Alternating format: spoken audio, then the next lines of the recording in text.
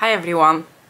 So it is quite an unusual time of the day. I usually do not film this late during the day, but as I mentioned in my previous video, taking my Auric Glow Lust. Actually, I'm not going to waste my Auric Glow Lust on a look that's going to stay on my face for like 3 hours. I'm going to take my strobe cream.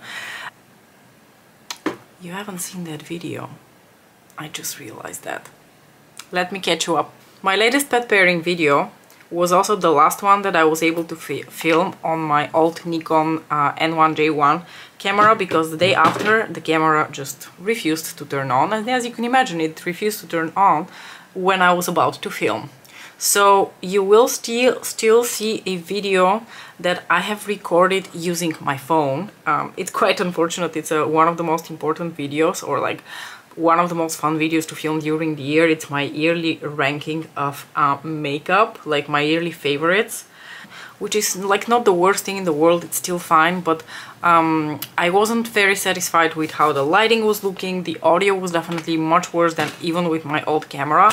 And if I'm being completely honest with you, I actually don't want to kind of like waste my camera battery on filming videos, and the files are really ginormous, and it's just, I don't know, I think I'm the kind of weirdo that likes things to be used for a certain specific purpose. Just like with products that are meant to be used on cheeks and lips, I will only ever use the product for one of those purposes, but never for both.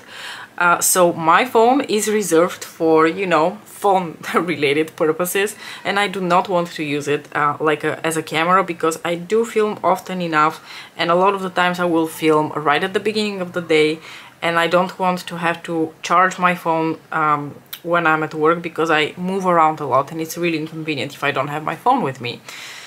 And truth be told, I was preparing for this expense because it's already been quite some years since I got that camera, and when I got it, it was already my brother's. I don't think he had used it very heavily, but you know, it was not a new camera, and I got it in 2014. So I was kind of waiting for the day that it's going to quit on life, and it was always going to be a surprise when that day is going to happen. It's very unfortunate that it decided to quit on life after I bought extra batteries for it over the summer, but okay, I think I'm just going to offer the batteries to someone for free if they want to have them, and I'm going to get rid of the machine itself, unless someone wants to use that for reserve like parts purposes as well, I don't know. Anyway, so I am absolutely terrible with equipment for photography. I don't care, okay? I just don't give a shit. I can't be bothered, I don't have the patience.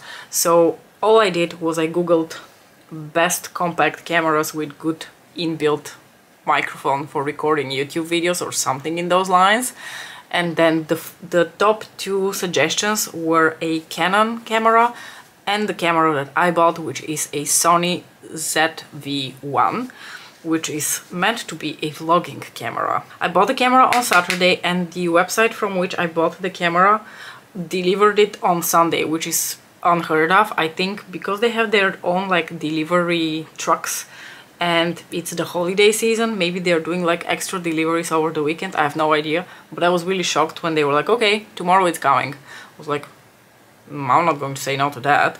So the camera came in, I immediately started like playing around with it. I did a teeny tiny test yesterday where I just recorded a few short clips, and then I ported them into my laptop just to see how it looks, and it is shocking, the improvement in my video right now. I'm almost a little bit worried that you can see a little bit too much of me now. This video is mostly going to be just a little test for me to see how the camera works and whether I'm satisfied with the video quality that I'm getting right now.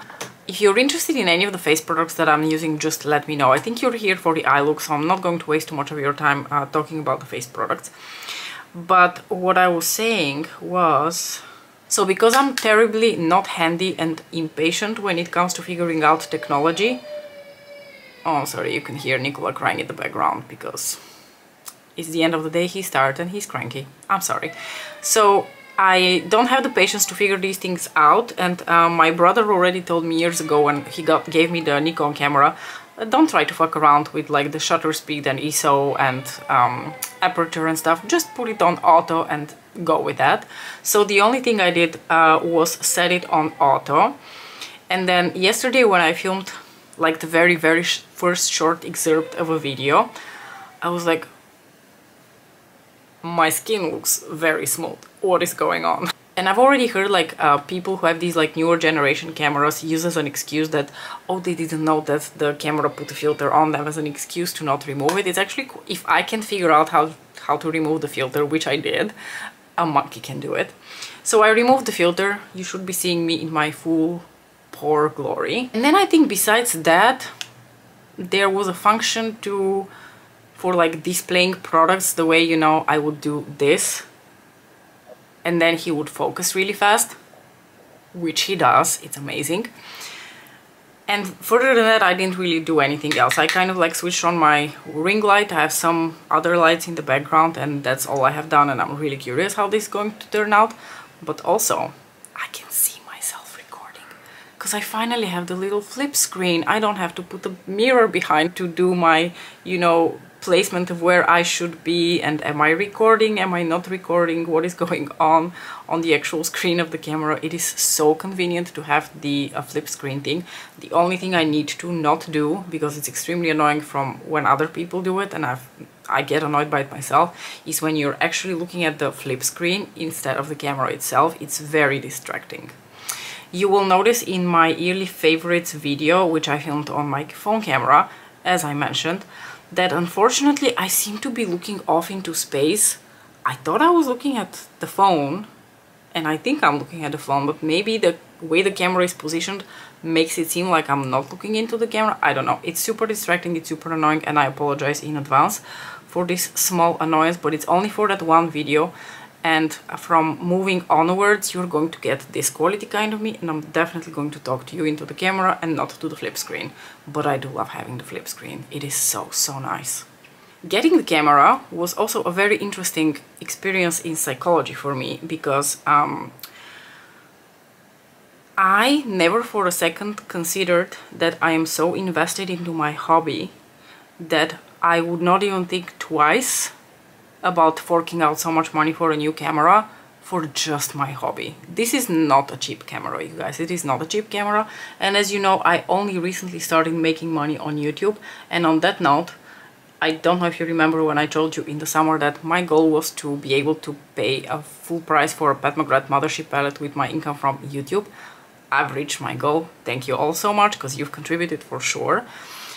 But that is not enough to cover for a freaking expensive camera like this one. Now, this brings me to two important points that I realized. The first one being, I'm so humbled to be in such a privileged place in my life now, where I can fork out the money for that camera without even for a split second thinking about breaking the bank, because I'm not.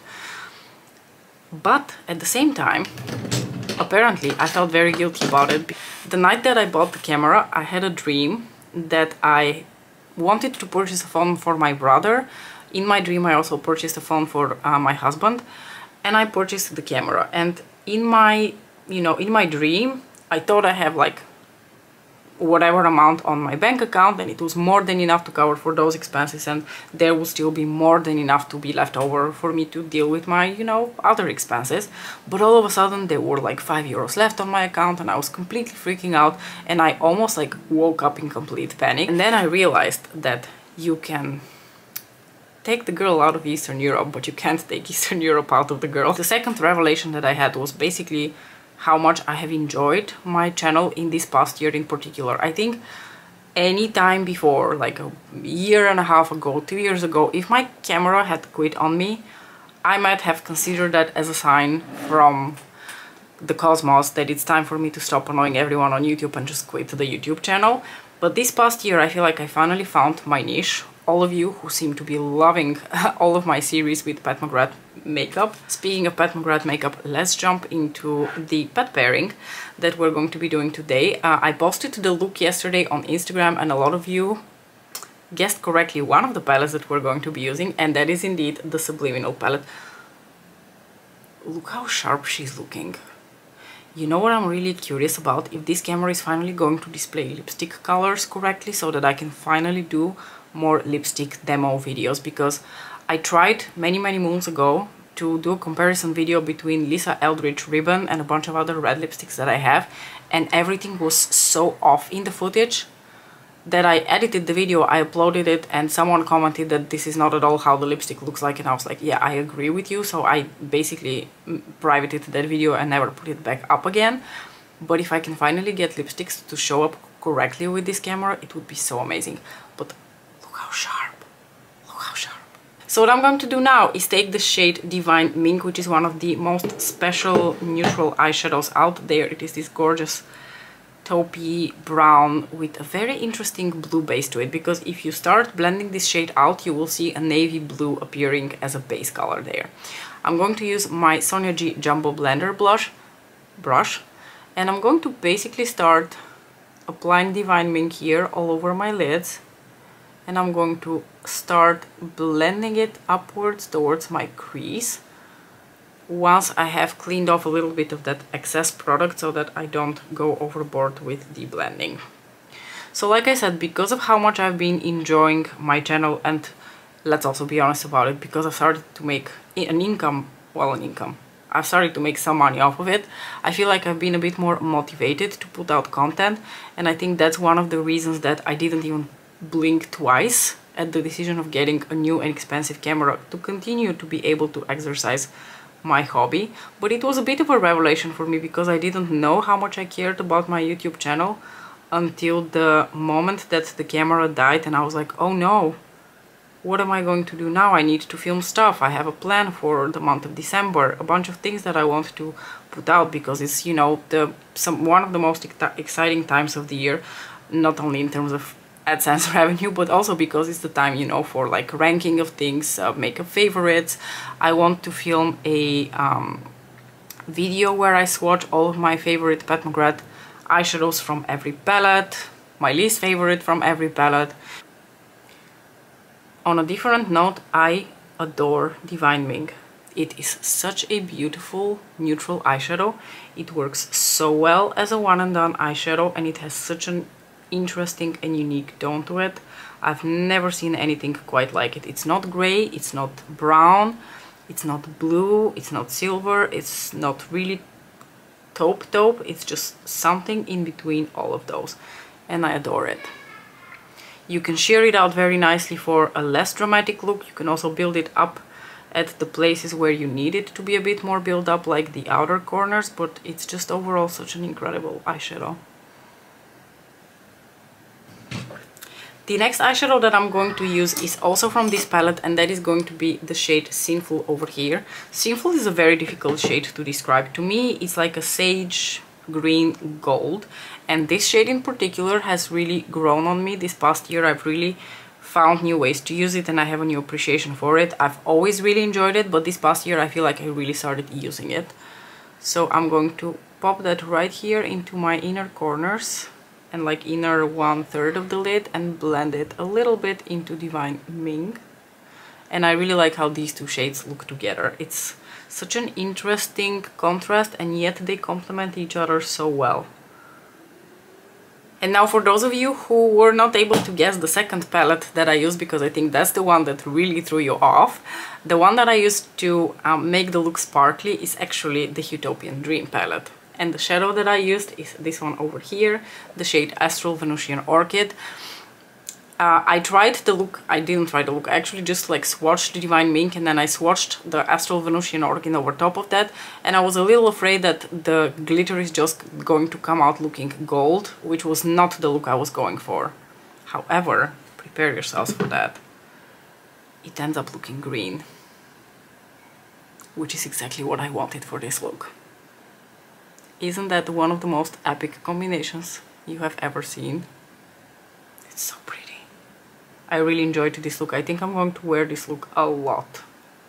Definitely a look that I will be repeating. I'm already repeating it now because I wore it on Saturday, and I am doing it for you today for this video, but it is a look I'm going to be doing more often. I did not, by the way, apply anywhere any sort of glitter glue. You could if you wanted to, but I really didn't feel like the look needed it one bit. Maybe it creased earlier than it would if I had applied the glitter glue. By the way, I'm also going to take Astral Venusian over top of Sinful, just because I can't help myself. If you're experiencing fallout with Astral Venusian Orchid, you could put a little bit of intensifies underneath to prevent that fallout, but for the rest of the quality of the look itself, I really didn't feel like it was necessary. Now for my lower lash line, I'm just going to take this small brush again, and I'm going to go back into Divine Mink and just smudge that all over my lower lashes. If you don't have this specific Kiko eyeshadow stick, because you probably don't, it is one of their, I don't know, limited edition summer collections, and it's their Fruit Explosion Frozen eyeshadow, which unfortunately also feels very frozen on your eyes, but it has the absolute perfect color because it is pretty much the color of Sinful. And I'm going to put that here into my waterline. But if you don't have a similar color, just apply a light colored pencil and a bit of Sinful over top of that if you wanted to replicate this look to the T. I can do this now.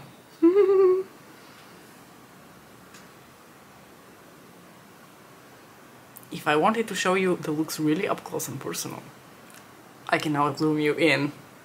Let me also zoom you out though, because I think that it's always better to get like a wide shot of the whole makeup look. So this is the final look.